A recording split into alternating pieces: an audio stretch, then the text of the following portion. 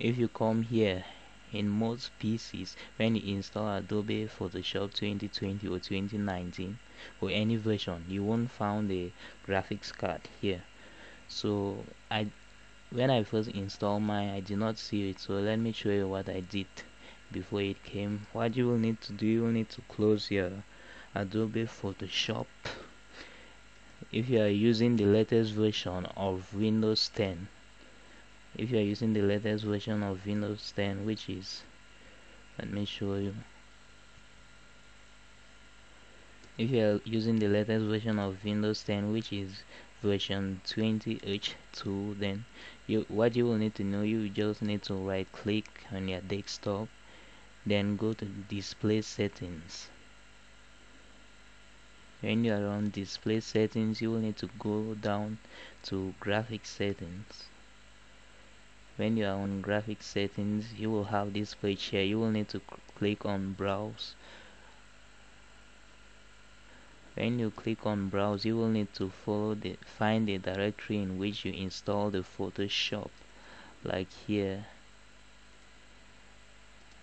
you will need to find the directory of the Photoshop. This is my exe. You will need to click on here and open it. Go to options. You will have these options here, so you will have to click on high performance, then save it.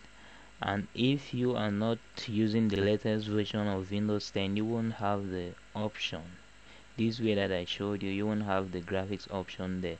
If you are using the old version of Windows 10, you will need to right click, go to NVIDIA control panel. It takes a little bit of time to load. You just need to hold on.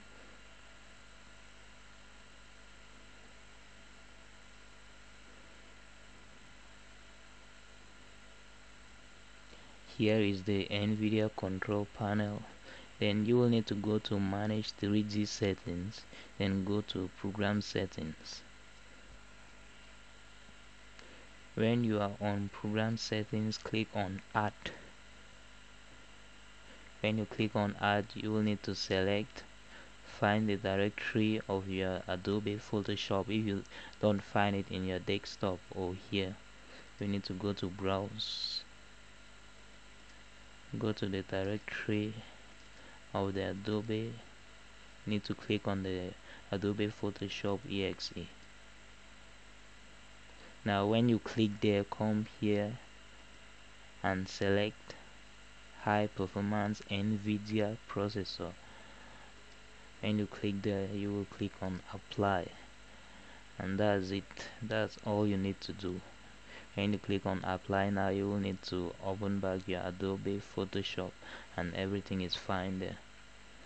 You know, if your Adobe Photoshop does not see your graphics card, you won't be able to, some features in your Adobe Photoshop will be disabled, because the Adobe Photoshop will be running smoothly. So when you do this, everything will be open. Don't forget to hit the like button, subscribe, and click the notification bell so you won't miss any of my videos.